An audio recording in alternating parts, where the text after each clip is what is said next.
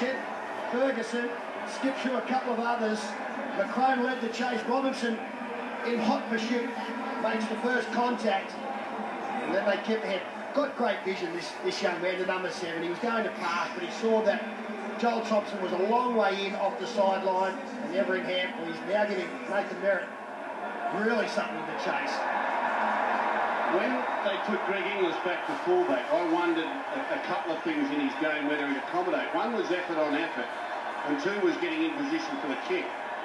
I'm sure that Inglis makes the tackle on Williams to save the try on the previous play the ball, and then once having made that tackle, gets himself in a position